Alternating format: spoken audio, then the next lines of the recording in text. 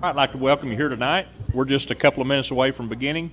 We'll begin. I'll ask you to stand and join me in the pledge, and then Brian Powell will bring the invocation.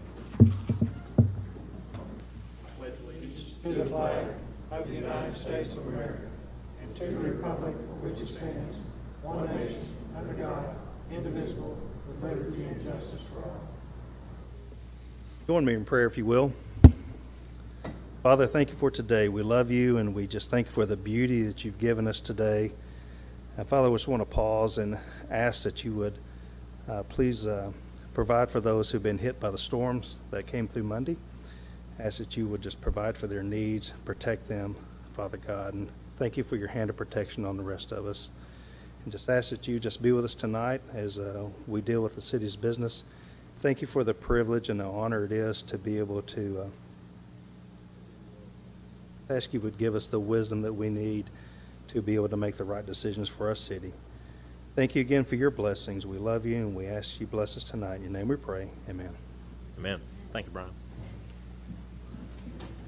All right, I'd like to again welcome you to this regular meeting of the Springdale City Council. Tuesday, October 22nd.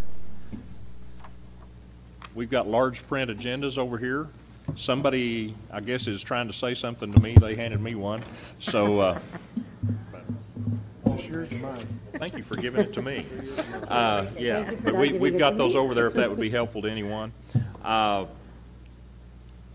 So we'll call the meeting to order. I think I've done everything now. We're ready to do the roll call. Denise? Mayor Sprouse? Here. Amelia Williams? Here. Jeff Watson? Here. Mike Overton? Here. Colby Fulfer? Here. Mike Lawson? Rick Evans?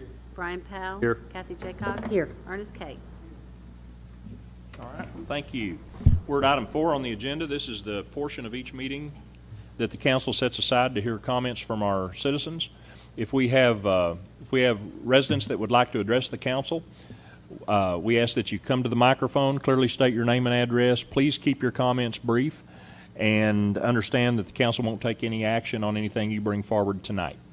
So if there's anyone that would like to address the council concerning something that is not already on tonight's agenda, you're welcome to come at this time.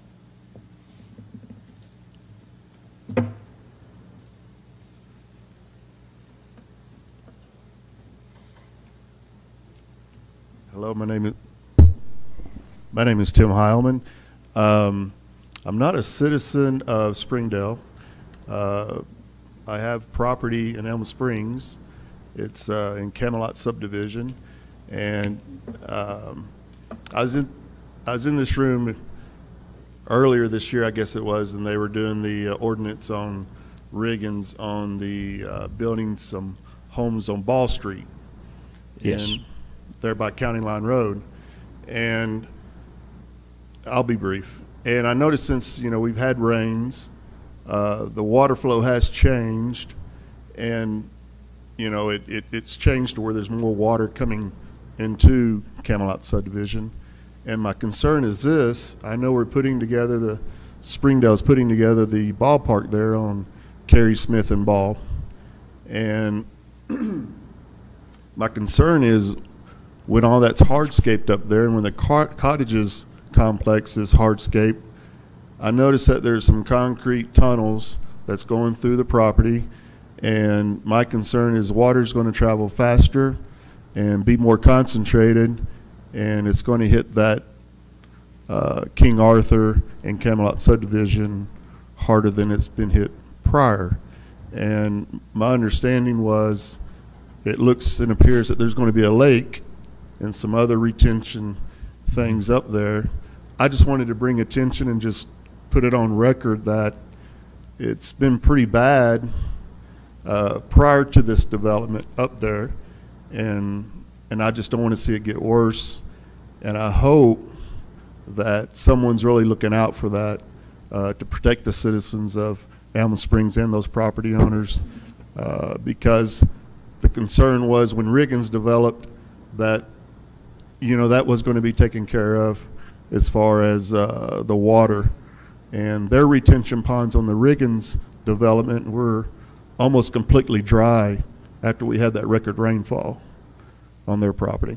Anyway, I just wanted to go on record, and hopefully that the city of Springdale is looking out for the citizens of Elm Springs in this new park development. Right. We are, thank you. Thank you very Tim. much. Thank you, Tim. I know that we are, the drainage has been a big discussion during that time, and that we are retaining a lot of water on that site, so we will keep an eye and make sure that we are building what was designed. All right? Thank you. All right. Item 5, quarterly economic development report. Scott Edmondson's here. Scott? Good evening. Thank you, Mayor Sprouse and council. It's been a busy quarter on the economic development front. A lot of things going on on the manufacturing side. We have several existing companies that are looking at possible expansion projects. And then we've also had inquiries working with a couple of companies that are looking at possibly relocating into Springdale. So hopefully we'll have more news in the coming months on those. There's been quite a bit of interest also on the retail side, restaurant side, and then downtown development has certainly been a point of emphasis, and we've had a lot of inquiries about possible restaurants and retail outlets in our downtown. So one thing, our new job numbers for the through July were we had 2,269 new jobs created in Springdale from January through July, and that's according to the Department of Workforce Services, and that's a 45% increase over the same time period in 2018. Our sales tax receipts of $1.3 million in September, that was a 6.7% increase over September of last year. And our unemployment rate, it's still one of the lowest in the state at 2.5%, and the state rate is 3.4%. Our construction permits for commercial and residential in the third quarter of this year greatly surpassed what was going on in 2018. Our commercial permits were up 45%, and residential permits were up 89% in the third quarter. Several new grand openings with the opening of the Mercy Health Clinic. We had the groundbreaking for the new animal shelter recently, and construction continues on the new Come and Go, the BNSF Logistics office out on 48th Street, as well as the O'Reilly Auto Parts store coming in on North Thompson, and some things out west as far as with the Smoothie King, and we've got a new car wash there on Sunset. NWACS campus is progressing nicely, and we're hoping that'll be open for the spring semester.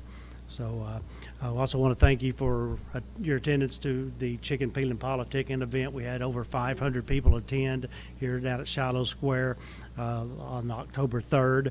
And we also have our Workforce Summit, the Northwest Arkansas Workforce Summit. That's scheduled for December 4th at the Convention Center, which that's an opportunity for educators and manufacturers to get to network and learn about each other's needs, basically. So, and then also, Economics Arkansas recently presented their Excellence in Free Enterprise Award to the Gary George and family here of Springdale during their October 7th luncheon, and they also recognized Dr. Jim Rollins for his service to not only the Springdale School District, but his service to the Economics Arkansas Board. So, Any questions for Scott? Anyone? Thank you, sir. thank you Appreciate very it. much. All right, item 6, we have the report tonight on the needs assessment for Parks and Rec. Stephen Ditmore is here, and Stephen would like to take, I think you're shooting for about 15 minutes, so give us the upshot, and I'm sure if there are questions that you'll entertain those as well. Be happy to. Thank you, Thank Mayor you. Sprouse. Thank you, members of City Council. I gave copies of the presentation since I know some of the print is going to be small. You all have copies. There were some copies that are up here at the front if anybody is interested in that. We have with us tonight several of the students that worked on the project, as well as my colleague, Dr. Mary Mosicek. Each of us is going to present a short bit of this. So, first of all, we appreciated the opportunity to go ahead and do this. The purpose of our study was to help assess kind of what the future direction of Springdale Parks and Recreation could be used looking at facilities and programming primarily. We did not do anything from a risk management standpoint with facilities.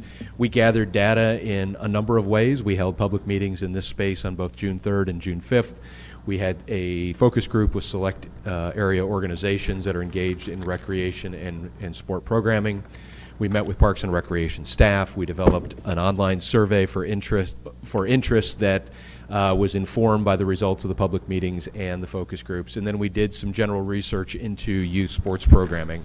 And that last bullet is the piece that I'm going to be speaking on tonight. The other thing that we did is we benchmarked Springdale against two cities that were NRPA, National Recreation Parks Association, gold medal finalist cities, Coppell, Texas, and Westerville, Ohio. Westerville was the winner of this year's 2019 award. We also looked at average city facilities according to what NRPA says is kind of the benchmark. And then we also considered the other three major communities here in Northwest Arkansas in terms of what they offer their citizens. So we looked at Bentonville, Fayetteville, and Rogers as well. The reports of those, the details of all those things are in the document that I shared with the mayor that I know has been shared with the members of the city council here this evening. Looking at youth sports programming, one of the things that really stood out to us as we were doing the research is an initiative that the Aspen Institute has begun for their Project Play program, and this public service campaign began on August 4th of this year, so after we were already underway with our research. And it's called Don't Retire Kid, and it features public service announcements, and perhaps if you've watched ESPN over the last several months, you've seen these have been airing exclusively on there where kids go to the microphone and announce their retirement. And 10.52 is the average age at which kids discontinue sports participation in the United States. So not a great trend that by the time that a kid is 11 years old or essentially, you know, a sixth grader or a fifth grader, they have retired, so to speak, from sports.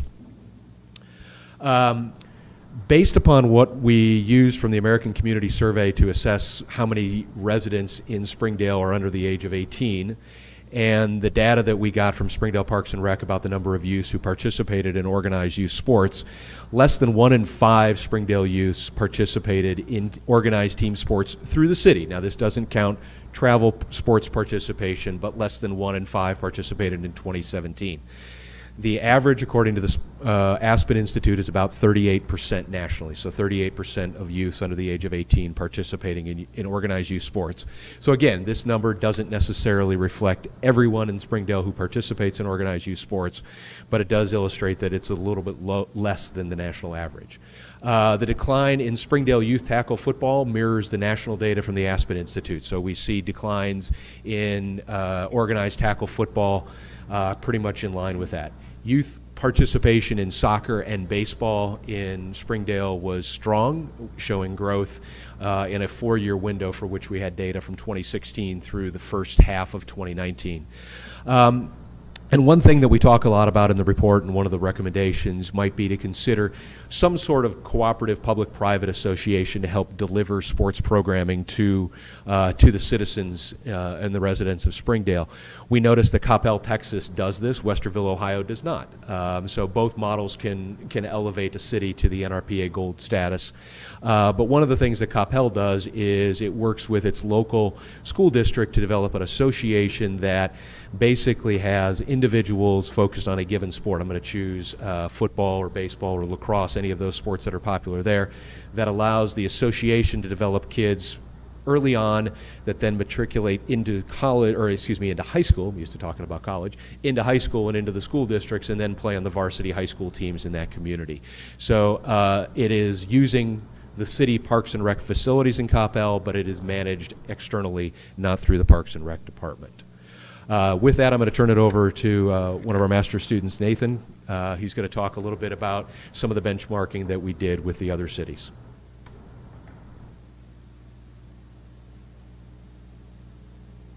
This map is a visual representation of the city of Springdale and where the parks and school playgrounds are. NRPA suggests that a park or playground should be within a half-mile radius of any household, so that families have one that's readily available to go use at any given time. And as you can see, when you get further west in Springdale, there are less parks for those developments. And then we measured all of the radius based off of Google Earth's ruler that it has, this little tool that it has on there. And based off the benchmark, facilities needed is about 178 acres of parks and parkland space, more multi-purpose rectangular fields, splash pads, pickleball courts and sand volleyball, and then 2 things that are unique to Springdale are the pump track and the ice rink inside the Jones Center. Do you mind if we should hold our questions, I guess, but if I don't ask it when I'm thinking of it, so if that's all right. I just want to be clear on what the 178 acres represents. What's that? More needed. 178 more acres needed? Yes, more for our needed. population? Is For that how the it's- population needed for, Okay. yes. Okay. And so obviously this chart is hard to read, but going from left to right, it shows the amount of acreage or fields that we need for the city of Springdale. The second column shows how much is required. The third is this total facilities that Springdale does have currently. And then the last one on the right is what is suggested to fulfill the NRPA standards.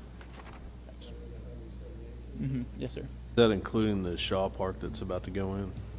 I believe so. Yeah, no.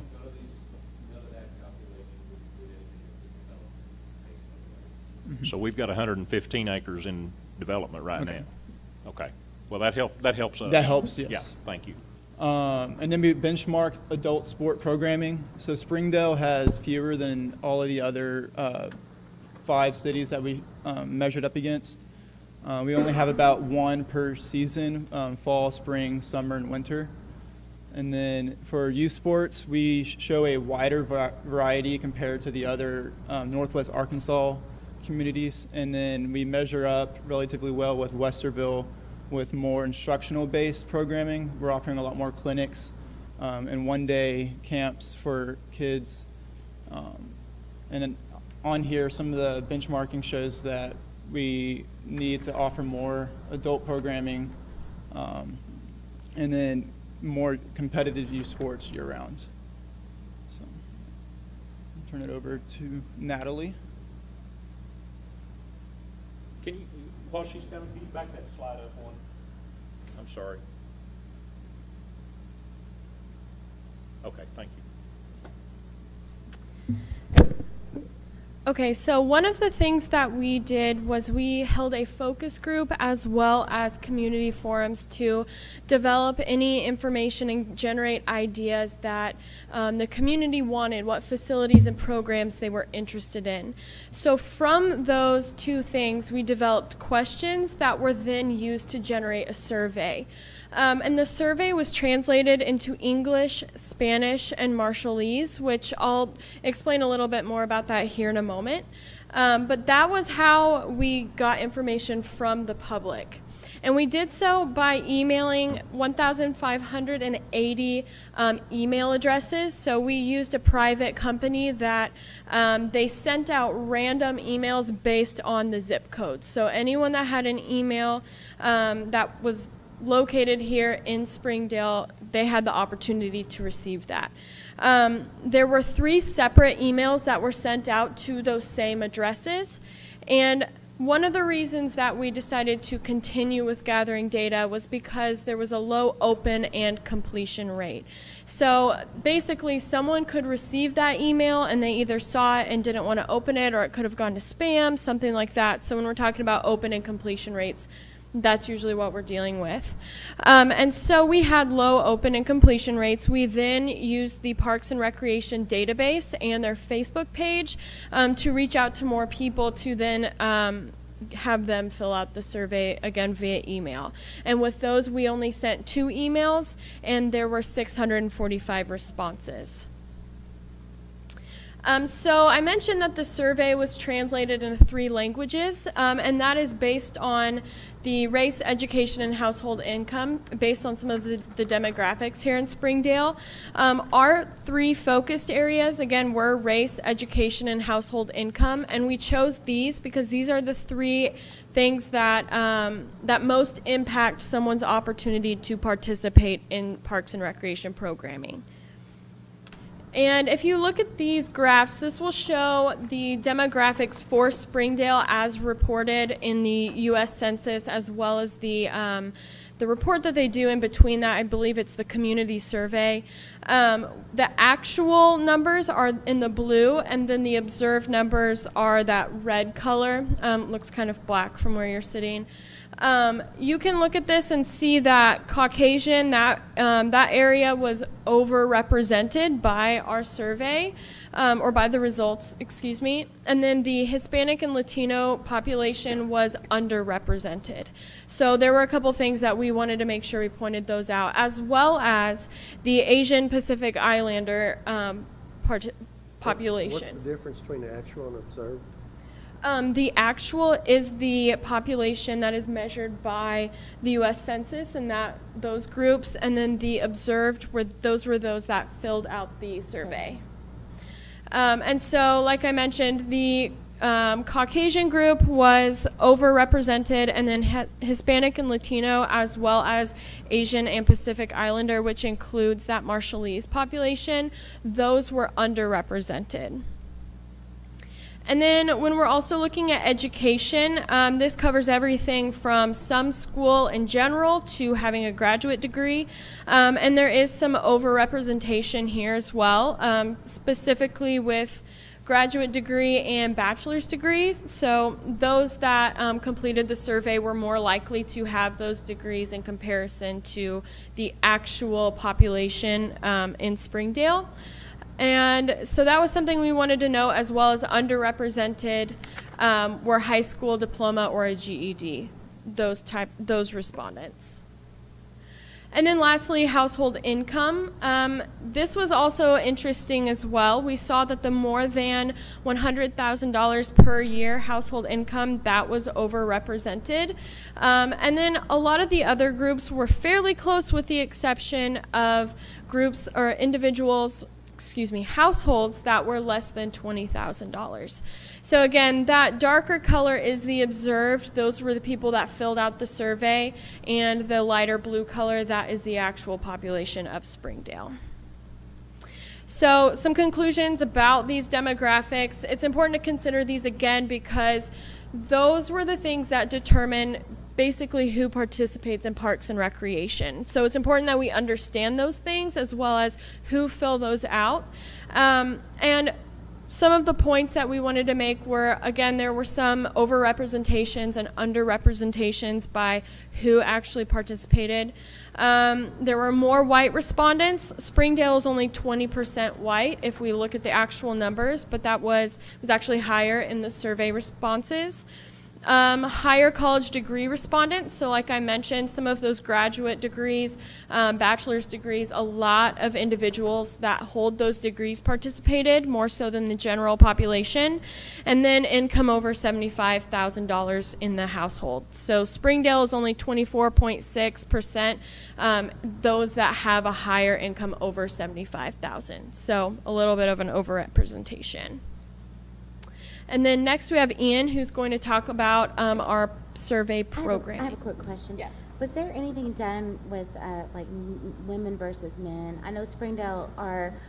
I can't hear what you're saying. Oh, sorry.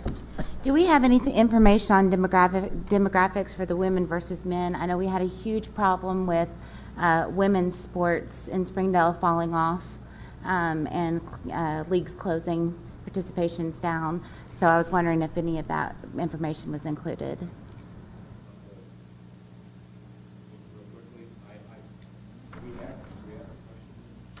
We asked a question. I'm pretty sure you did. Sorry.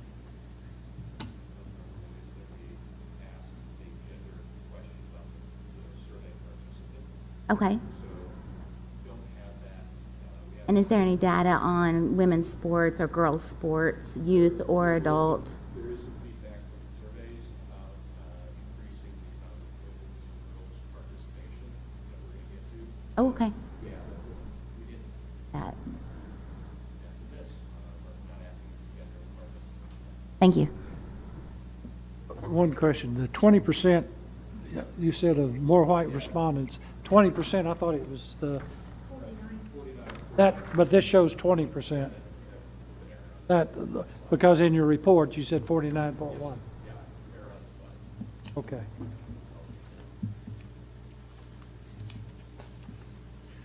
All right, so I'm going to talk about some of the themes that we found from the responses. And yes, to go off of that, there was definitely an interest in increasing female participation in developing sports for that. So we'll get into that a little bit more here shortly, but that is definitely something that is of interest and maybe something to look at as you guys move forward. So just overall, I'd have to say responses were very, people that participated in our survey were very happy with the product that Springdale Parks and Rec is providing, and they're especially happy with the prices per product.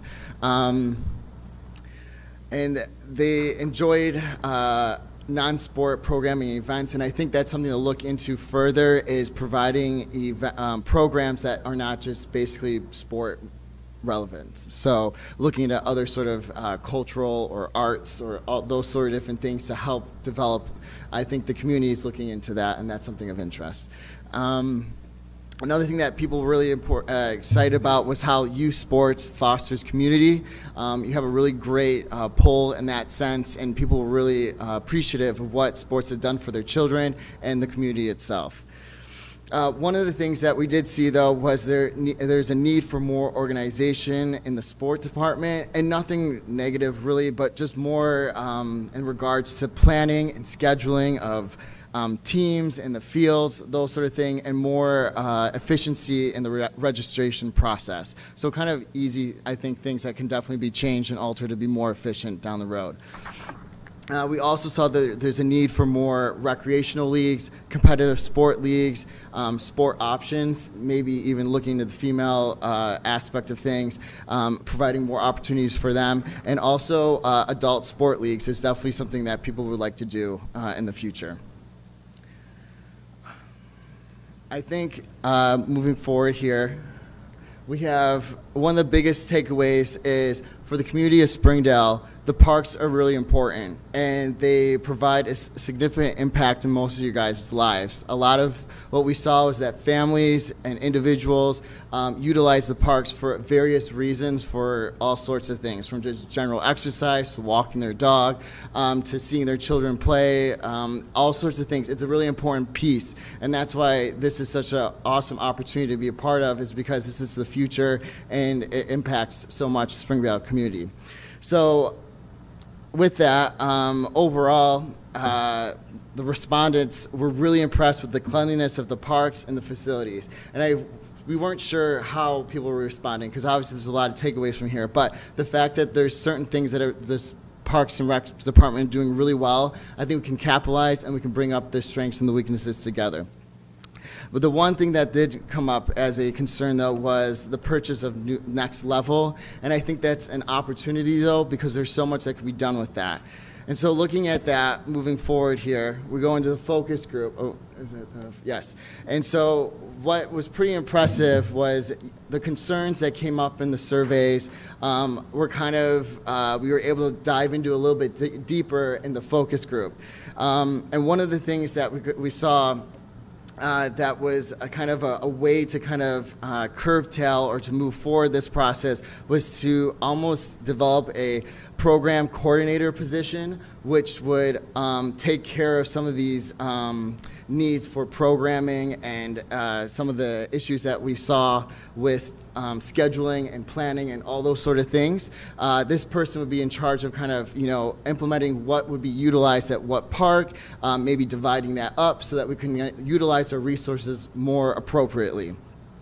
Another thing that was kind of discussed was that transportation is the largest barrier to why people aren't using the parks or having a hard time getting involved or whatever the case. And that sport programmer may be able to, again, divide up some things to make it easier for people to be more accessible to do the things that they'd like to do. And moving from that, we decided, from the focus group, there was a discussion on a community reaction board to be created. And I wanted to say that the members that came to the focus group were incredible. There are some really brilliant minds in this community that I think we really need to tap into, because there's some game changers, and I really think those people will really help in this process, and us coming together as a group to do that. I think that's what's going to move it forward. And they, again, those guys, they were really on point with some of the things to kind of develop this movement. We also thought that a strategic plan of how Parks and Rec should move forward should be developed. And one of the biggest takeaways was that there's a wide variety of facilities, and we really have some of the best in the area. And this could be a platform to really build off of and develop Springdale as utilizing youth sports as a way to do that. So that's pretty much what I have there. So I'm Dr. Mosicek, and I'm going to talk about 11 things that we recommend from this report. The first is a strategic plan. For those of you who don't know what that is, that's coming up with a mission, vision of where you want and the direction you want the Parks and Rec department to go, which would also include an action plan for between a 5 and 10 year period. You need to add more parks, and while they said the 115 acres wasn't included, I really think it was included. And you are also short in the number of parks, so that would be something for you to consider, identifying where are those parks going to go. All of that costs money. People were more for an HMR tax. The law on the HMR tax is that Arkansas can charge, a community in Arkansas can charge up to 4%. 1% of that can go to Parks and Recreation, as long as you have a park that is a regional size where you can put on tournaments, you have that. The other department that uses that a lot is Fayetteville. The other ones don't use it so much. I recommend you do. That pulls in money from outside your city, letting tourists pay for hotel, motel, and restaurant percentages. We do have a hotel tax. We do not have a restaurant tax. But none of it goes to Parks and Recreation. Correct. And I think Bentonville also, you mentioned Fayetteville, doesn't Bentonville also have a restaurant tax that goes to parks? I don't know. I believe that's the case, but I'm not sure. But thank you. At any rate, you can do it on motel and hotel as well, and 1% of that can go to your Parks and Rec. And we also recommend that you keep talking to developing a board of community programmers. According to Chad, you've already started that. It's a great way to help all of the community recreation sports people work together. We also recommend that you organize meetings with the school district. They've got transportation, they've got fields, and most of the departments have strong partnerships with their community. Not sure. Then evaluate your organization of the sports programs, as Dr. Ditmore presented. Identify sport associations interested in taking over those programs. Complete your recreation center in Shaw Park. Continue your sports academies. Those are programs that train kids to come up and do and improve their skills, so that when they get into a sports league, they're better than they would have been had they not done that. Increase your non-sports programs, which would also be, in order to do that, hiring a programmer. And on every single questionnaire, everybody wants splash pads. So you can put one in every park and everybody would be joyous. And that's our presentation. Do you have any questions? I have a question. You said on number 7, identify sports associations interested in taking over programs. Are you talking about the private sector? No, I'm talking about nonprofits like Kiwanis, Rotary. Or it could be a public-private partnership, I think was what I was alluding to more. for that would utilize public facilities, have the ability to organize, sell sponsorships, take on the onus of Maintaining.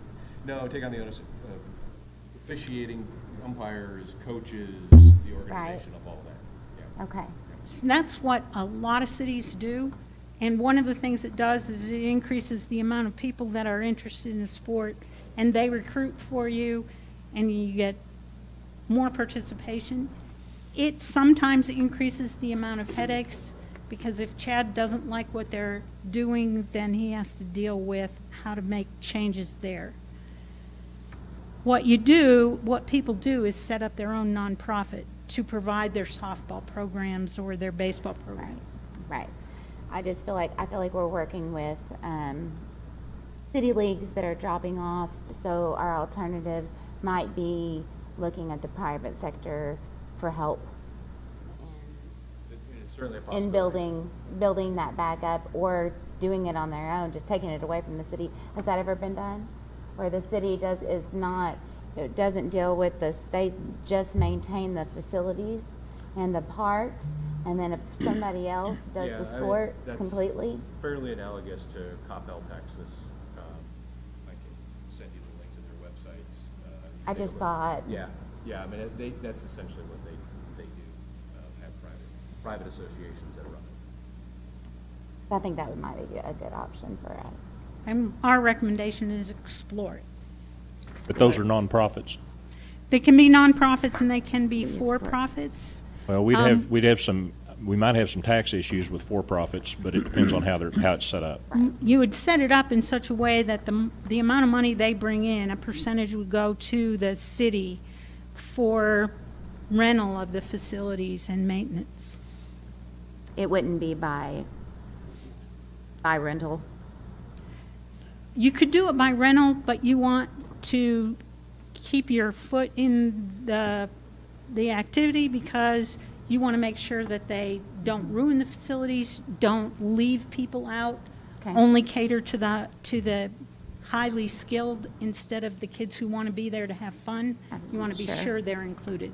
We've got some facilities that were purchased with tax-exempt bonds, so there are some restrictions on how money can be made on the private side. So, but I think we can sure look at what other cities have done. You mentioned the one in Texas, right? And sounds interesting. So you've got your program, the status of Springdale Parks and Recreation has come up a lot in the last 5 years. And as any city, you still have some steps to go, but you're doing a good job. And the fact that the comments were your prices are good and your cleanliness is high, everybody would love to hear that. Thank you all. I had a question about your process. Yes, sir. Yes. Why did you pick Coppell, Texas and Westerfield? Again, those were two of the finalists for the NRPA Gold Medal Award in 2019, and they fit within the population range. They were, if I remember off the top of my head, 30,000 to 75,000, so kind of right in line with Springdale. Okay. Westerville is a suburb of Columbus, Ohio, has a little bit of a different demographic. Coppell is a suburb of the Dallas-Fort Worth area, has a little different. So demographic. they were very good cities that. Correct. They were cities of excellence. Excellence, okay. And then the second question, I heard conversation about the survey and how the survey was performed, but I didn't understand the focus group. How was that? What was that? We invited, I think, 55 recreation providers in the area, but not 55 came. We had about 8 come, 2 from the Hispanic community.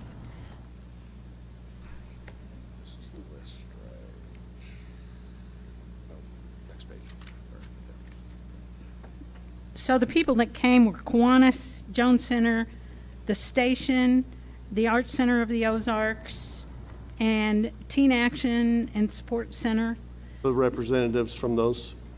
They all came and they were involved. We had a series of questions that we asked, they had a series of things they wanted to tell us. They didn't answer any of our questions, but we got a lot of good information from them. I thought that was interesting. Okay. And then I have a question. Marketing, I didn't see anything about improvement on marketing to drive up participation in youth sports. No one Nobody indicated that. Nobody indicated that. And that we Parks needed. and Recreation. I saw that you said work with the schools. Right. Which has been a difficulty in itself. Parks and Recreation are not known in general for their great marketing, partly because they're nonprofit. You do a good job with your Facebook, and their recommendation was to also get into the schools, get leaflets and flyers into the school. We know that that's difficult, but if you begin starting to communicate with the school, it should become easier. Yeah, it really shouldn't be that difficult. No, you get money from the same people. Yeah. One last thing I wanted to correct, Mayor, because we were talking about the acreage of parkland. Yes. So this was an email I had asked Zachary Walls of Parks and Rec staff to provide. We currently have roughly 520 acres of parkland. This includes the 120 acres for the future site of Shaw Family Park. All right, So good. that's how we came up with that number. Thank you. So you're still short acreage. Right. 10.52 years a child retires. Why is that? What was the explanation on that? So explanation varies. That was, again, the data point from the Aspen Institute and their Project Play. It could be that the kids just are dropped out. They aren't skilled enough to continue to play. They stop having fun was a big component of it. Part of Project Play is just they want to get kids back out playing, just, not being so competitive, not having such structured practices and being assigned to a position, allowing them to experience the whole gamut of that. 70% of children drop out of sports that have started sports in junior high, which correlates with that. Right. And part of the reason is that schools start taking over sports around then, and then it becomes skill-based in who gets in and who doesn't. Well, there's a gap there, and there's a gap between the middle school and the junior high, and where the middle school, so they're dropping off, and there's no place for them to go. So they can't play the sport at all unless they go into travel or elsewhere. And a big problem is transportation to get. Well, that's what I was about to say. Transportation is the largest barrier, and it wouldn't be a barrier if we kept some school teams that we used to have. We used to have home-based school teams like we have home schools. But there was a problem because the west side of town had 3 teams for a school and the east side of town was 5 schools for a team. Okay, so it really wasn't working. And some of that has to do with culture-based? Well, it has nothing to do with culture, it has to do with poverty. Based. And the east side would have, the 5-to-1, and they couldn't afford it. So what you're looking at is not just a transportation problem, but if you could help fix the low socioeconomic issue of it, then transportation could be fixed with that. Okay, and that being some of these nonprofits or, whatever to help these kids that can't afford the fees and can't afford the equipment to be able to have that. Thus participation goes up. Thus those schools on the east side then have home teams, and thus we don't have a problem. Yeah. You see what I'm saying? Yeah. All right. Thank you. Anyone else? There's a lot of information in here. We just got this, I got it this afternoon. I think the email was sent this morning, but it's 95 pages of information, and I'd like to be able to discuss more of the information in it at a committee meeting, because I know we got a lot of people here for other issues as well. I think we've got the report. Hopefully we've got access to you if we need further clarification or On the questions University answered. Arkansas website, I can give you a business card and over you. As our staff starts working, also, we'll have to, yeah. Okay. Thank Yes. you.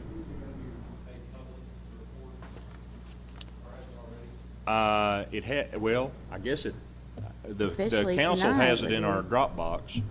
but I don't see any problem with making it public. It's like 95 pages, and I don't know how we Put it on our I'll be on website. can we put that on our website without any trouble? Should be able to. Okay, we can link to it on our website. Yeah, sure. Okay. Thank you. And we can also do this presentation tonight as well. Okay. That all good, Stephen? Very good. All right. Thank you all. Thank all of you for your work. We appreciate it. All right. We'll move on to item 7. So moved. Second. Okay, we have a motion and a second. All those in favor, please say aye. Aye. All opposed, same sign. Thank you. Item 8, procedural motions. What's your pleasure, council?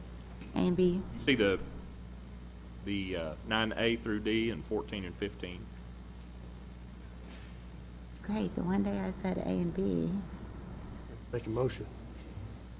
Yeah, I can't hear you at all We have most a all this motion. time tonight. I don't know what's going on. You made a Maybe I'm motion going for A deaf. and B. I made a motion for A and B. Oh, All right, second. thank you. Do we have a second? I just seconded. Is there All right.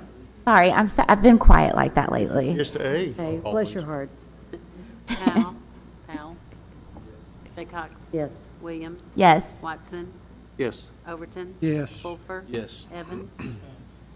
7-0. All right, thank you. Luis, are you up there? I think everybody seems low to me. Can you bring us up just a little bit? I'll accept yours, Mayor. I'll talk quieter. I think that's better, Thanks. maybe. Thank you. Keep mics down, too. All right, item 9, Planning Commission report and recommendations. Patsy Christie, Director of Planning and Community Development. Patsy?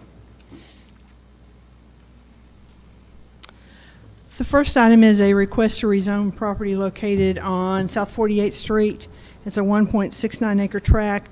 The request is to rezone the property from Neighborhood Office District 01 to Planned Commercial District C4. I want to explain that a C4 commercial district is not something we see a lot, but it is designed to be whatever they tell us it's going to be. It's the closest thing to contract zoning we have, and in this case, it is for the construction of a funeral home. The one that's located on 48th Street, just down the street from it, would be relocated to this location. And we came forward with this to give the residents in the neighborhood some assurance that that's all it's going to be. Planning Commission reviewed this request and recommends approval of the rezoning request. The title of the ordinance reads, an ordinance amending ordinance number 3307, the same being the zoning ordinance of the City of Springdale, Arkansas, and the plat pertaining thereto by rezoning certain lands from Neighborhood Office District 01 to Planned Commercial District C4 and declaring an emergency. Okay, we have a motion and a second for approval. Any questions or comments by the council? Sorry, Mayor, I do. They will have to come back with a large-scale development plan, and it'll So go on through that process. C4, explain that again? It's a planned commercial district, so they will tell us what are the uses going to be allowed. We have a site plan that shows roughly how it's going to be laid out. We don't have all of the details of the drainage and all that kind of stuff worked out, but we have a general site plan. We know how many parking spaces they're going to have, and we know what uses it's Kind of restricted a to. planned Planned commercial district is what it that is. has to be approved? Yes, and if they wanted to use it for something different, they would have to come back to this body Rezone. to either have it rezoned to C2 or something different, or have the C4 changed from the use of a funeral home to something different. It could still be C4, but it would, Right. they might ask for some other Right, use. they'd have to ask for something different. We only have a couple of other ones. The Civic Center over on 265 is a C4 district where we have designated uses for several of the buildings. We've been back a couple of times and changed a couple of those, but for the most part, it hasn't changed a lot. And the thinking on this particular piece of property was because it backs up to residential? That's correct. It's more appropriate? When you go from an office district to a C2, you're introducing a lot of other possible uses that might not be as conducive to back up to those. Whereas a funeral home, we know what it's going to be, we know what kind of activities go on, and I encourage them to come back with a C4. I thought that was the best way for us to have control on how this piece of property is going to be developed. Yeah, all right. I'm familiar with this, Mayor, and that seems like an appropriate use, plus it's directly across the street from the Ozark Guidance Center's properties, which is, this would be conducive to that environment. One of the questions asked at Planning Commission was, the impact of funeral processions going down the street. Well, they're already on 48th Street. We're just locating them to a different location, that kind of thing. Questions were asked about what it would do to property values. I can't say anything that would happen with Make it property more values. convenient to Yeah. drop them off. Yeah. Okay. Do you know what the parking would be on that? How many spaces? We looked at it, and I can't off the top of my head, but it's substantially more than what they have at the existing location. They have maximized it out as much, but I don't want to give you a number because that's the number you'll remember whether it's right, wrong, or indifferent. And so I don't want to give you a number off the top of my head. But if you want to call me tomorrow, I'll look up and see what they Yeah, what they there'll be said. a specific requirement, Yeah. and they'll have to meet that. And I think they had more parking than what the minimum would be required for the facility itself.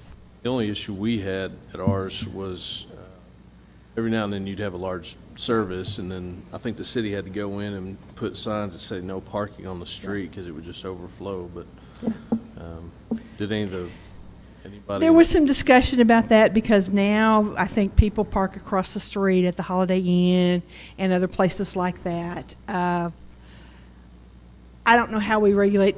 You don't know how often that's going to happen, and you encourage people to carpool if they can, and it doesn't happen every day, So the operators of the funeral home indicated if it's they expect a really large service, a lot of times they won't have it at the funeral home itself. They may have the visitation there, but they may not have the service there because they just can't handle it, There'd be a crematory in the No. building? Okay. That question was asked, no. And there won't be any graves or anything like that. That question was asked too. Can't set it up as a cemetery either. So. Anybody in the audience have questions on this issue? Okay. Anybody else, council? All right, roll call. Jaycox? Yes. Williams? Yes. Watson? Yes. Overton? Yes. Wolfer? Yes. Evans? Powell? Okay. Second. Patsy, did you have something else you wanted? Oh, I was just going to have Mike go to the next slide because you can see what the zoning is all around it. There's still property to the north of it that's still zoned A1. Been that way a long time. So, yeah, we still have a few pockets of those left over in town. Yeah. Okay. Williams? Yes. Watson? Yes. Overton? Yes. Wolfer? Yes. Evans? Powell? Jaycox? Yes. Both the ordinance emergency clause carry 7-0. And again, we have emergency clause on these pending because there are pending transactions to happen for the emergency. Mike, can you go to the next one? This is a request to rezone 14 acres at the intersection of Highway 112 and Harbor Avenue. Their request is to rezone the property from A1 to RE, residential estates. Planning Commission reviewed this request, recommends approval of the zoning request. The title of the ordinance reads an ordinance amending ordinance number 3307, the same being the zoning ordinance of the City of Springdale, Arkansas, and the plat pertaining thereto, by rezoning certain lands from Agricultural District A1 to residential estate RE and declaring an emergency. Move the ordinance pass. A second. Motion is second to approve the ordinance. Any other questions or comments? Patsy, on residential estates, that's a minimum of half acre? 1 acre. 1 acre. 1 acre lots, yes. Anyone in the audience? Okay, Denise? Yeah. Overton? Yes. Wolfer? Yes. Evans? Powell? Yes. Jaycox? Yes. Williams? Yes. Second. Overton? Yes. Wolfer? Yes. Evans?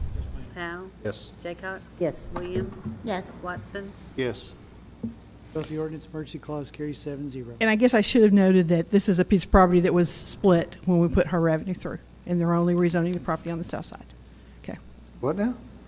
When we put Harbor Avenue, it was a larger tract. It was split when that when the road went through. So they And actually own property on both sides, but they're only rezoning the south side. Well, Yeah.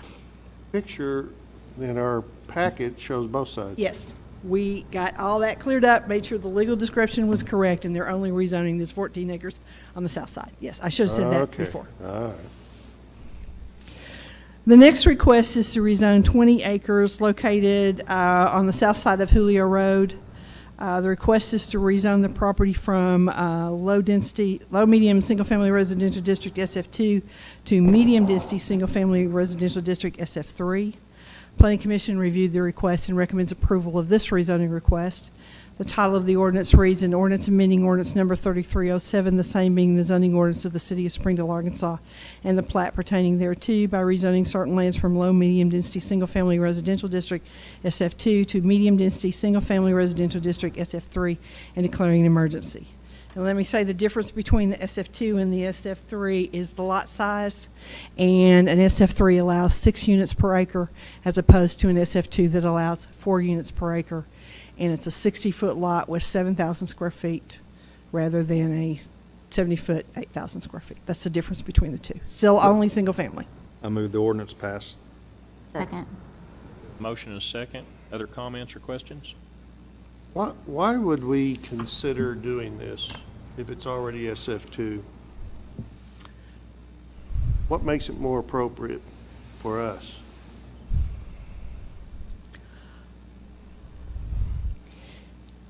It increases the density slightly. It gives the developer an opportunity to better use the property, laying it out. We're asking that the street be extended all the way through to Julio. Beyond that, I can't. I don't know that it's a, your question was Not to benefit us. the I don't city. think it's, I don't think it's an advantage to us, but I don't think it's necessarily a disadvantage either. You know, They're living on, they're gonna have smaller yards to mow. and- Yeah. Yeah. the trend is to go to smaller lot sizes. People don't want big yards to take care of. It decreases, you know, it helps with the cost of building affordable housing. Not that this is all affordable housing.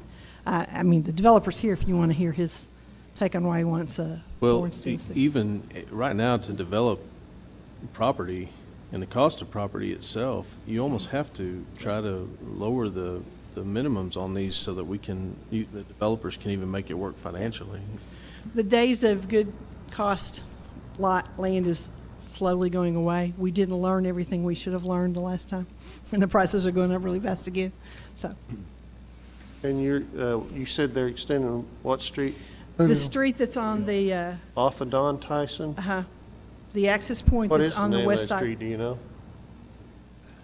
Somebody tell me what the name of that street is? I can't read it from here. But that'd be, Tyson Off Heights. Don Tyson or off of Butterfield Cove? No, it's off of Don Don Tyson. It's Tyson. Tyson Tyson Heights. Heights. It's Tyson Heights Street, and it'll be extended all the way up to So- tie into Julio, because they will need a it second access access off point. Julio too? Yeah, it has to have 2 access points with the number of lots that are going in there. Yeah.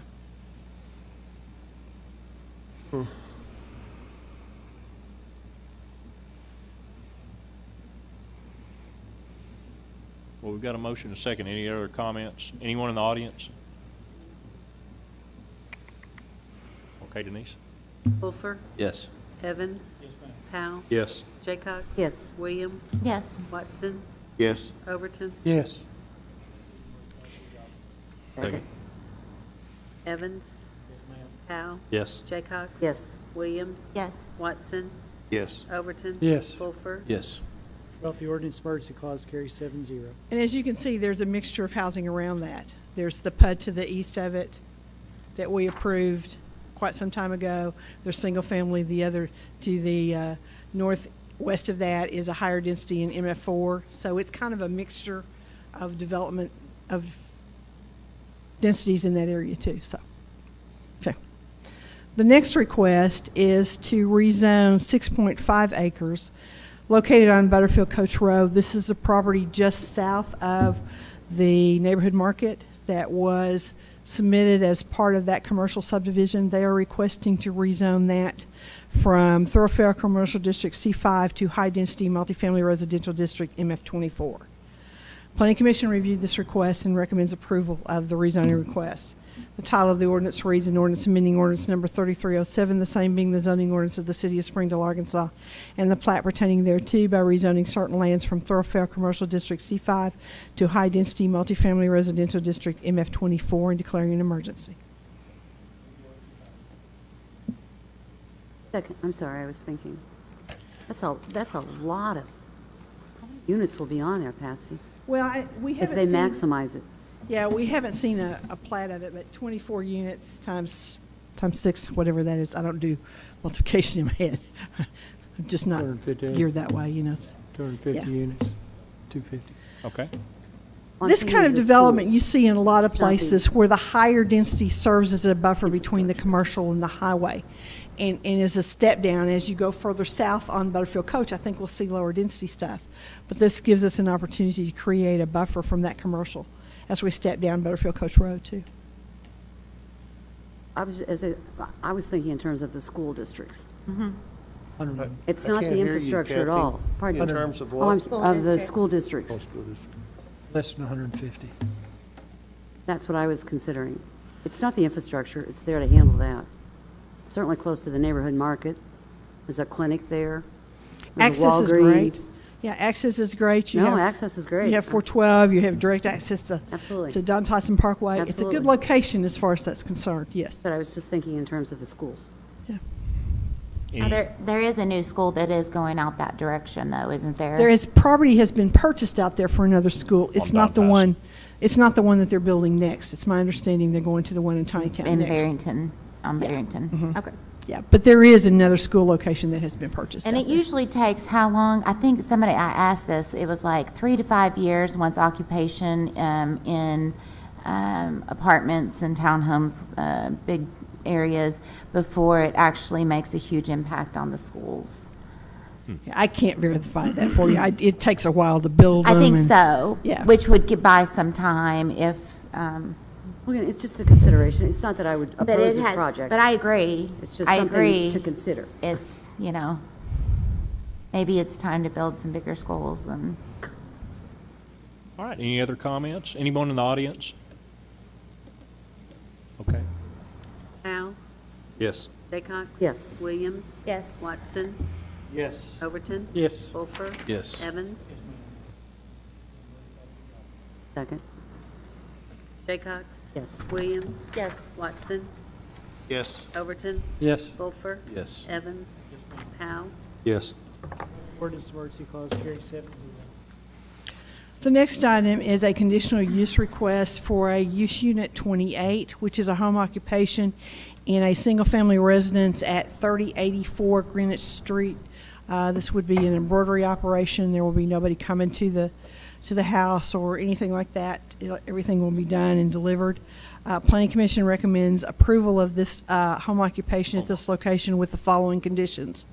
No alteration of the outside appearance of the residential structure, provision of a separate outside entrance for the business areas of the residential structure, no outside storage of materials required for the operation of the business, operated only by the resident members of the household and shall not have any employees, concessionaires, or any other form of operator or helper, whether such business is conducted on the premises or off the premises. Requires the use of an area no greater than 30% of the total heated living space of the residential structure. Generates no traffic, parking, and sewage or water use in excess of what is normal in the residential neighborhood. Will not produce any fumes, odors, noise, or any other offensive effects that are not normal to residential activity. Will not involve accessory buildings, and stock in trade shall not exceed 10% of the floor area of the accessory use. What'd you say the trade was? It's an embroidery operation. Embroidery? Yep. I'll move the resolution pass.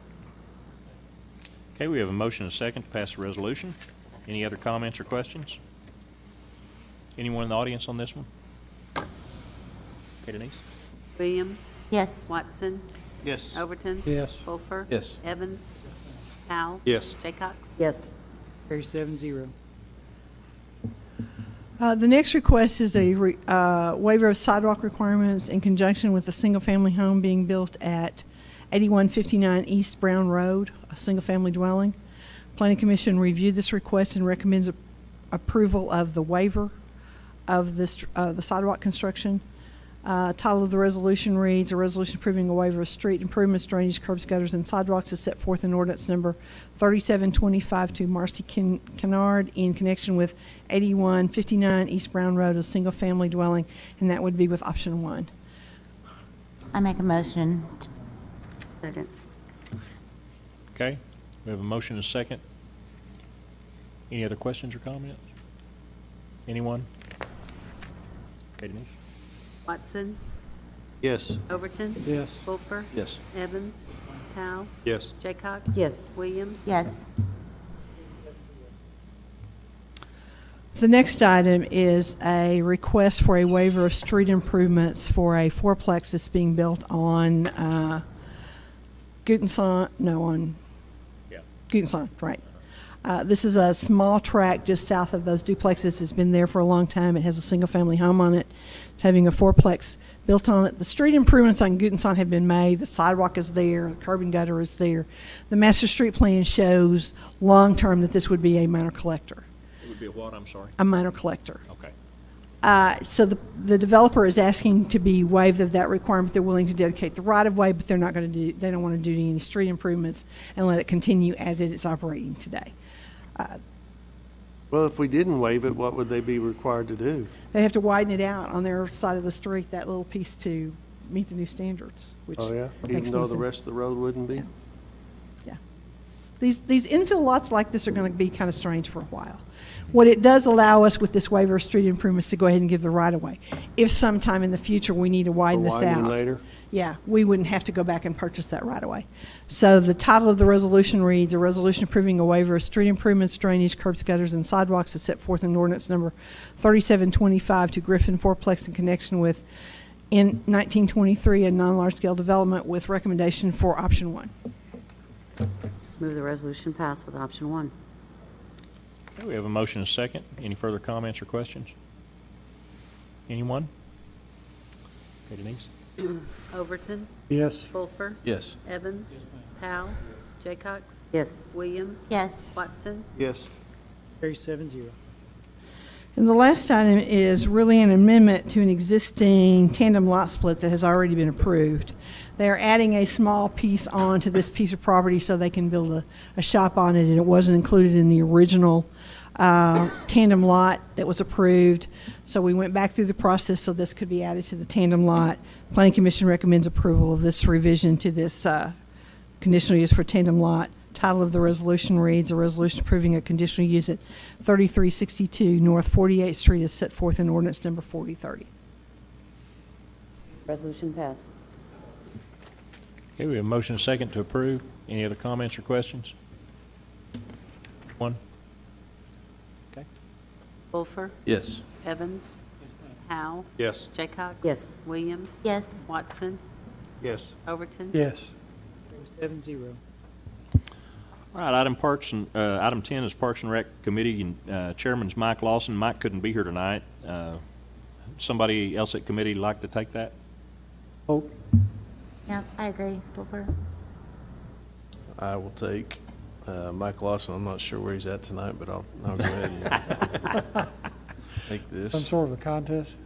Send pictures. We had a resolution brought to us authorizing the execution of a construction manager contract for Parks and Recreation, a center remodel project number CP 1904. What? Recommendation for approval. Wyman, Yeah, Wyman, well, Chad might have. If y'all want to add anything before we let people know what we're talking about. I think you both talked some at committee. You looked at the preliminary, so you can tell more than I can. Okay, we're looking to hire Commerce to help for construction manager so we can get competitive bids for building of our offices at the new rec center. This is not unlike what we do with other projects Right. where we try to involve the CM early on to help get accurate pricing as the design is developed. I move the resolution pass. second. A motion, a second. Any further comments or questions? Anyone? Okay, Denise? Evans. Powell. Yes. Jaycox. Yes. Williams. Yes. Watson. Overton. Yes. Wolfer. Yes. I'm concentrating on how cold I am. It is so freezing in here. I was trying to get someone's attention to turn the air down. That is a flag. We're just really trying to we're going to make everyone really appreciate that new building in about a year. This is the second meeting I need to wear a parka. All right, item 11 is our Finance Committee Chairman, Jeff Watson. Finance Committee met and considered purchasing one of the pieces of property that we're trying to acquire along Spring Street. It's 418 Spring Street. The city attorney brought this proposal to us. The property owner's agreeing to sell for only $4,000 more than what the city's appraisal was. The committee felt like that was a fair proposal and recommended that the purchase go forward, recommended to the council with a recommendation for approval. And the title of the resolution reads, "A resolution authorizing the purchase of property located at 418 Spring Street, Springdale, Washington County, Arkansas." Move the resolution pass. Second. Motion is second to approve the resolution. Any other comments or questions? The person living there that's selling this property, are we going to allow them to stay until they're able to get into apartment? Wyman's coming. Wyman's had those discussions. I think we're going to be very flexible as they need with what they need. He may be in a hurry, sounds like. He's already found a house, Okay. so he's in a hurry to move. Aren't kicking them out in the cold. Since when does that bother you? Anybody else? Question? Could I make one little suggestion for future proposals? In this resolution, yes, it's worded, the amount is based on the owner's appraisal and is only $4,000 more than the appraisal conducted by the city on the property. I don't think it should say is only $4,000. It's the way it's worded. I think that could be better. Where are you reading that? In the resolution. I will leave the word only out in the future. I think that would behoove us. I don't know. You're looking at the paper? No, I'm looking on my iPad. Yeah. Just on above my where iPad. now they're, Oh, you're last reading the whereas. actual, I was reading the title. Okay. That's on I me. just That's suggest well we taken. not use that wording in the future. Could I? Don't need the, Could I? don't need the commentary. Yeah. Okay, good. Thanks for trying. It is only 4,000 You more. helped us do it, though, Ernest. Good job. Thank you. All right, thanks. Any other comments, questions? All right, Denise. Howe, Yes. Jaycox. Yes. Williams. Yes. Watson, Yes. Overton. Yes. Wolfer. Yes. Evans. Just so I clear that up to make sure, in case people are watching, Oh, the property owner, the homeowner got their own appraisal, and that was $4,000 only. Only $4,000. It was $4,000 more. I don't disagree It with wasn't that. that we agreed to pay more than the appraisal. They had an appraisal that I we understand. thought was reasonable. I thought that, It was only $4,000 more than ours, but it's a no. little thing, but I think I it's get you. I worth got you. noting. thanks for pointing that out. All right, item 12, Health, Sanitation, Property Maintenance Committee, and that's Chairman Brian Powell. Brian? Thank you, Mayor. Our last committee meeting, we had a presentation by the Springdale Water Utilities. Gave us a presentation on where we are, where we're going. And in the presentation, they were looking at rate increases.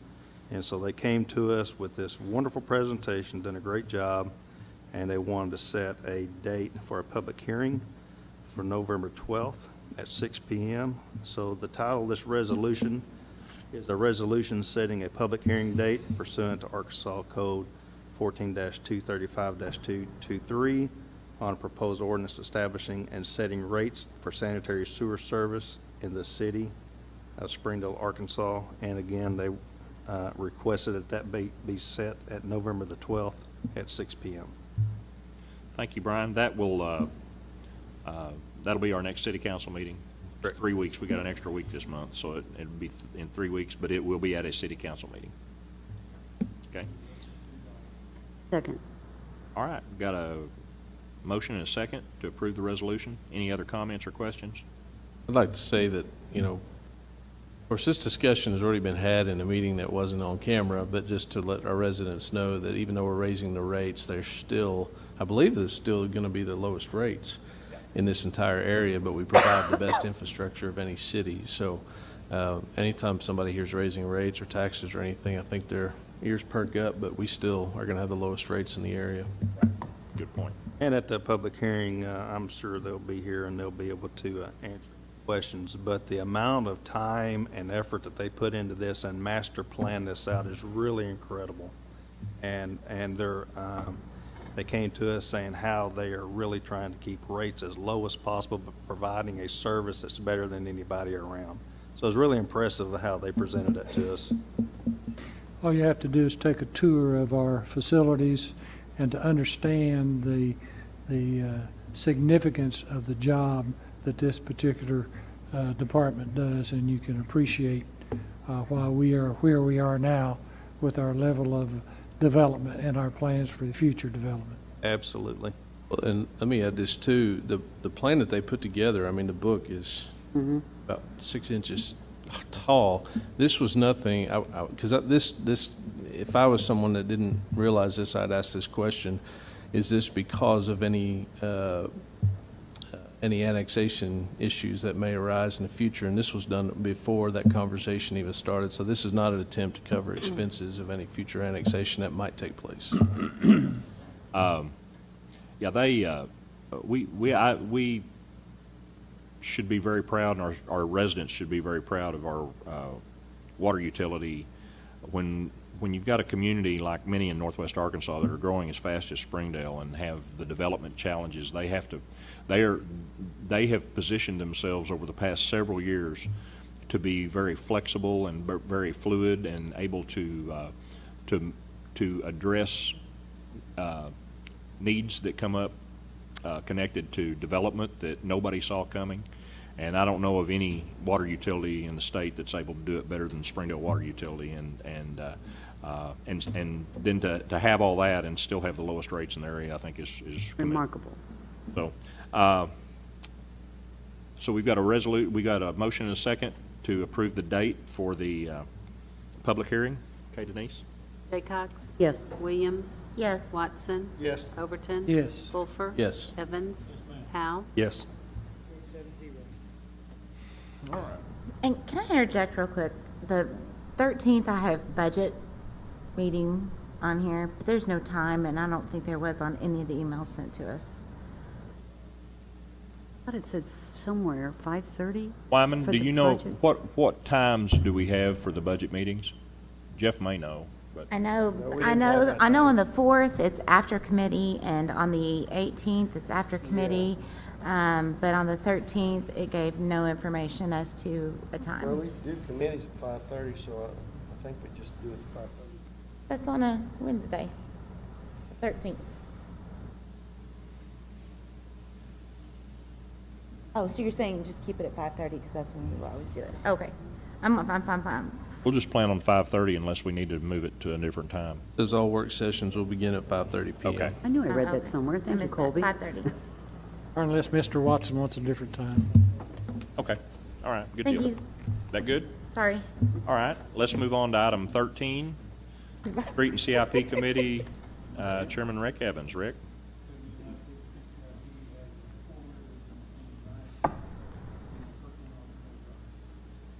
This is a resolution authorizing the city attorney to settle a lawsuit wherein Eric R. Cullins and Nancy V. Cullins, trustees of the Nancy V. Bauer Living Trust, are defendants.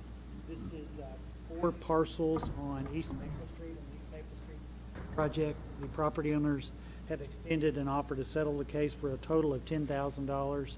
The city's estimate of just compensation was $4,400. They did provide written justification for the additional $5,600. The committee's recommendation that this be approved. And I just put the word on the resolution. I would point out it's only $5,600 additional dollars.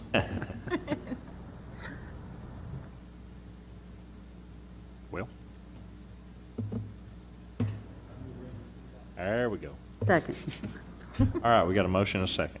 Any other comments or questions? Anyone? Okay, Denise? Williams? Yes. Watson? Yes. Overton? Yes. Wolfer? Yes. Evans? Powell? Yes. Jaycox? Yes. Carry 7-0.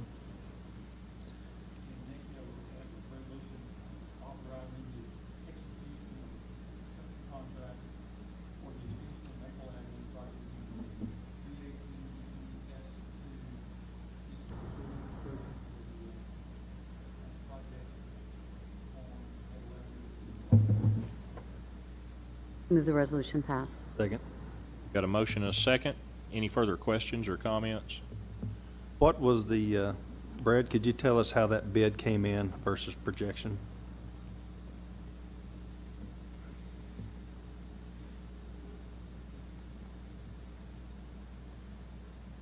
It came in about $250,000 above the most recent engineer's estimate, but was pretty close to the one we did back in 2016. Okay. All right. Says the program cumulative total was 2.232. So is this, doesn't include the right-of-way acquisition and any of that?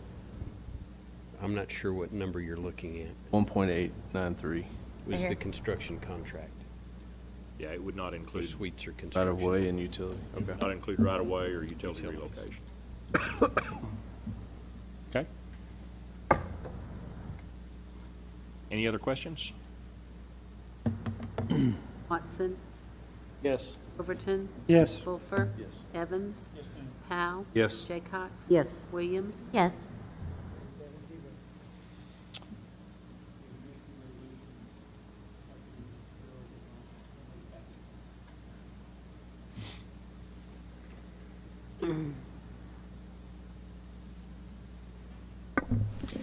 We were invited by the Walton Family Foundation to submit an application for 2 different grant programs for trail development in Springdale.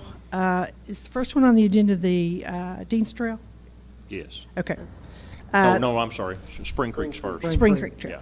Okay, this, I have them in the wrong order in my deal. We were invited to apply for $760,000 for this grant. This will allow us to construct the trail across the Game and Fish property from 40th Street to I-49. The trail to be built from Thunder Chicken, where it is now, all the way over to 40th Street is being funded with trail set-aside money in the Public Works Department. The Game and Fish Commission talked about putting the trail, but even if the Walton Family Foundation had given the money directly to Game and Fish, they couldn't take the money because they would have to go back through the legislature and all that. So it just worked better for the city to be able to take this grant funds and use it and consolidate it into one contract. So we will get the trail built from Thunder Chicken all the way across with a street crossing across 40th Street and all the way to I-49. The next phase of it would be to go under 49 and then continue on across to the west. So the title of the resolution reads, "A resolution authorizing the mayor and city clerk to enter into a grant agreement with the Walton Family Foundation for the construction of Spring Creek Trail extension across property owned by Arkansas Game and Fish." Resolution pass. Okay, we have a motion and a second. Any further comments or questions? Mayor, this was a kind of a last-minute addition at committee, and we really didn't have time to go over this, but I think we talked about an 80-20 match, but this resolution here says 50-50. Well, our portion of doing the trail from Thunder Chicken to 40th Street is more than 50% of the cost of going across the other. Okay. So. So what's I think the 80-20 is on the when we have an RDOT grant, like a TAP grant. We got a TAP grant And to you'll be see part of that, and it's 80-20. Yeah. Yes. Part yes. of the Spring Creek? We got Spring Creek. Says right there. Yeah, we got Spring Creek TAP grants. TAP grant for that one, which helps make part of the cost up on that. But the 50-50, our match, whatever match we get from like the 80%, that goes toward, then the Waltons match that. The Walton grant matches that, right? We take whatever federal dollars we can get, and we match it dollar for dollar with the Walton Family Foundation. That's the TAP. That's the TAP grant, right. And then they added another $760,000 so that we can get all this built all the way across. So the city's paying less than 50%. Right. Okay, so when it says any remainder through the capital improvement program, do we have any idea what we don't want to accept this and then not have any idea what it may take out of our CIP. Well, at this point, we don't know that there's going to be anything else. The final alignment has not been settled. There's a deep ravine that has to go across. Depending on how we cross that and what we have to do with acquisition are the 2 unknowns that we have on this one. And that's not the portion that this grant is for. This is the portion that the city already is paying for out of the trails money. it's complicated. Yeah. So the likelihood that we're going to use CIP is not likely because this is something that's already been in the I would works. say, and Brad's back there shaking his head, I'd say not likely. Yeah. I mean, there's always that chance. I mean, you If- could if- get if into it a comes rock in, that yeah. you got to blast, that you have no idea of knowing when you get into those kind of things. And as it looks now, there shouldn't be any problem with it. As far as we can possibly know. Right. Of course, you can't know everything before you Yep. start a project, but as far as we can possibly know, we've got the match money, we got the money we need Yep. in the trails set aside, the Right. budget each year. We just have to identify for a grant application with the Walton Family Foundation the possibility of funding if there are any overs that they will not pick up. So we can move forward with this, but then if we run into something where we see the cost of this is going to be substantial to our CIP where the council may not want to move forward with that, we can always. Yeah. Well, we can always negotiate with the Waltons on something we didn't know about either. Yeah. Okay, any other questions, comments? Okay, Denise? Overton, Yes. Wolfer. Yes. Evans. Howe. Yes. Jaycox. Yes. Williams. Yes. Watson. Yes. Carry 7-0. Brad's behind you, Patsy. Do you have something you need to add, Brad? I was going to say, I will bring a cash flow for both of these projects to you at committee. We've cash flowed out 3 years' worth, so. Yeah, okay. And bring me cash to the committee. Yeah, he's bringing you cash in the bucket, flow. the Oh, committee on a piece of paper, Making sure. right? I heard that right. Well, in order to make sure we know when we were going to match each of the funds, and we've had quite a bit of negotiation with the Walton Family Foundation to make sure we're not committing more than we have any 1 year, and it's a 3-year commitment on their part. The Dean's Trail is the next one, and they ask us to apply for $2.5 million, but they're giving us $3 million. And this is for Phase 2 and Phase 3A. And the match money for this one is really kind of unique because we have 2 TAP grants to do the tunnel underneath 412, $4 million. And that's allowing us to have part of the match for that. And then we have applied for a $500,000 grant for state TAP money, which we have that $500,000, so we can match that one. And we applied for another one, which we didn't get, but we have a chance to apply for it again. So all of those federal dollars that we get can take up part of our match money, and we have 2 years to figure out how to get the rest of this together before we actually go to construction on this one. Now, the tunnel itself has to be completed the first phase, and that will get Dean's Trail underneath 412 and over to Oriole Street because the 2 TAP grants we have on that has to be committed by and under contract by spring. Right. So that one will move forward. The 3A won't move forward until we have the rest of the grant funds in place and we apply for everything that we can get to provide the local match as much as we can. I want to kudos to Patsy and to Brad and working with, and of course, certainly the Walton Family Foundation, but I think the people of Springdale would be very pleased with if they got an overall picture of the trails that we've seen built in Springdale, how little actual city money is in those. I didn't. So, because of the generosity of the Walton family, plus our success and some help that we've gotten in other areas with TAP grants. Yeah, and I'm working on a spreadsheet after this comes through to show you what percentage of actual taxpayer money in Springdale has gone to trails, and you'll be surprised how little there is because we have maximized every dollar that we can to get trails built. I didn't read the title of this resolution, though. A resolution authorizing the mayor and city clerk to enter into a grant agreement with the Walton Family Foundation for the construction of Dean's Trail. The resolution passed. Okay, we have a motion and a second. Any further questions or comments? Anyone? Okay, Denise? Wolfer. Yes. Evans. Howe. Yes. Jaycox. Yes. Williams. Yes. Watson. Yes. Overton. Yes. All right, we're at item 14, and I'm going to turn that one over to our city attorney, Ernest Cate. Thank you. Item 14, requested it be withdrawn because we received payment on this one today. 4051 Benjamin, that was the Benton County property, so that's been withdrawn. So we'll move on to item 15, which is an ordinance authorizing the city clerk to file a cleanup lien for the removal of overgrown brush and debris on property located within the city of Springdale, Arkansas, located at 2688 Carondelet and 1304 Young Street.